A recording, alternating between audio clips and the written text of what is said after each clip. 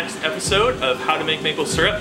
Here we are in the Fair Havens kitchen with Mike, our executive chef, and he's going to take you through the next steps of finishing the maple syrup. Let's take a look. So with maple syrup, there's a couple ways that we can tell if it's finished. So you already seen that we go through the whole boiling process over in the sugar shack. Once we get it over here, it's just kind of finishing it up and bringing that last little bit of water out. So in order to tell, we've got two ways. We've got our hydrometer, which will measure the level of sugar content that's actually in the syrup, and we'll measure it in what's known as bricks. So we will actually take this guy, fill it up, drop this guy in here, and where that floats, it actually will measure how much sugar is in there. So I'm actually going to go and fill this guy up. Now we already know that this batch is finished, so we're just going to be showing you kind of how it floats. So as soon as I let go of this, you're going to notice it hover right around this red line. And so this has actually been sitting, and so because the red line is above, I know that the temperature has dropped a little bit on that, and so the viscosity is tightened right up. So we got to heat that up before we actually go and bottle that. The second way to figure it out is actually by temperature. And over here we got actually another batch going, and we got a little thermometer that's sitting here. Now, most of you guys will know that water temperature, depending on where you are in the world, the boiling point is about 212 degrees.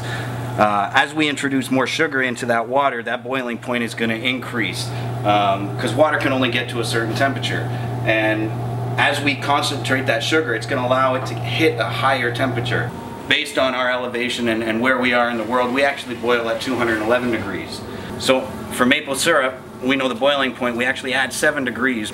So just kind of like candy, if you've ever made candy where it needs to hit a certain temperature before it's done. Same kind of concept, just very, very low on that candy thermometer scale. So we've got a couple more degrees left on this, and then we're going to actually get to bottling all of that, which will be the next step, and we'll touch base with you then.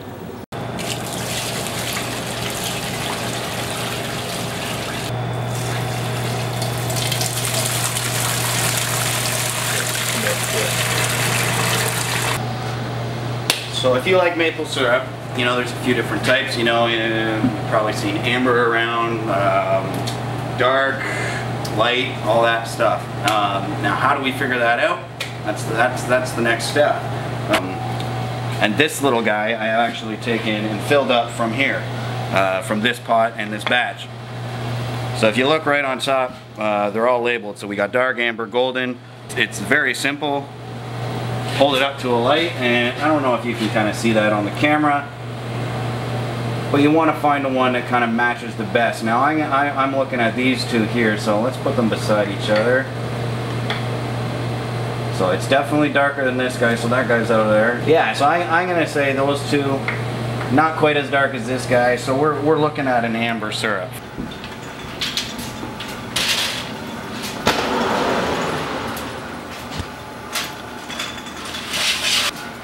Trays have been put into the steamer to be sanitized and heated up.